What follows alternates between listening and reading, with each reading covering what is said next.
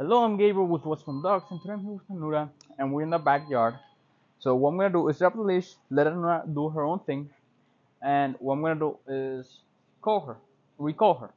So this is a progression of the recall, of the cookie toss recall, which is aside and which is much tougher because there's much more distractions over here, more variables that I cannot control.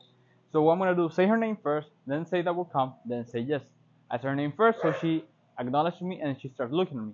I say that will come, knowing she's looking at me and she will come towards me. Then I say yes when she's approaching me. So right now she's focused on me. So this is a good example. Anura, come. Yes. And I want to give her multiple treats so she knows that coming to me is very rewarding. So I'm gonna let her do her own thing. Now this, Anura, come. Yes. There's some distractions. There's some dogs barking over the other side, but this is what we want. We want that focus. So now she's anticipating that I'm gonna call her. So I'm gonna disengage with her and get some distance. But this is what I want. This is what we want. That she's always focused on us.